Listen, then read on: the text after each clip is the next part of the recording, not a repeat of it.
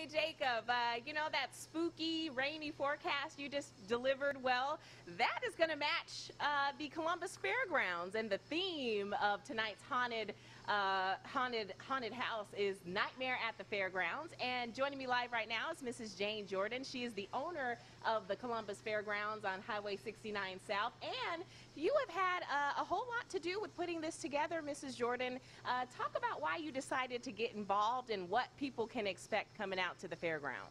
Well, Rhonda got in touch with me through a mutual friend and expressed interest in the fairgrounds for the haunted house, and I didn't understand it, but I was like, sure.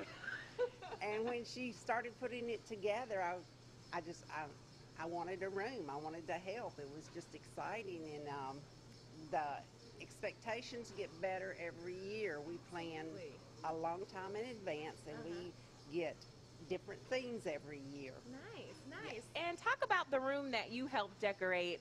What does it look like? And yeah, how long did it take to put it all together? Well, my room actually is a voodoo witch haven den, I guess you would call it. Yeah. It took, my room has a lot of detail in it, so it took me almost 3 weeks to put mine together. Because, oh my goodness. Yeah, it has a lot of detail in it. But I don't ever get to play in my room.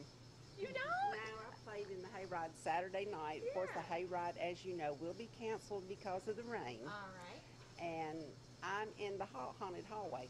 Nice, very nice. And so talk about the Community Benefit Committee. You know, they're trying to get enough money to pass out bikes to kids this holiday season. Why do you think they're important to this area, and what would you say to get other people to help the Community Benefit Committee? Well, I had never heard of the Community Benefit Committee until the haunted house.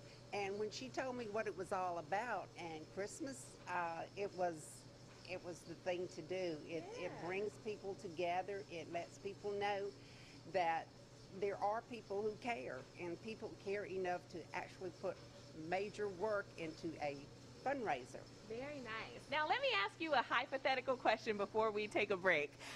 Let's say you have a guy friend or a ghoul friend.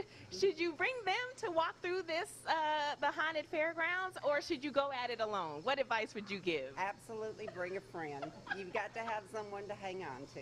All right, Jacob, you hear that? You and me, buddy. All right, let's send it back to you in the studio. More coming up still ahead.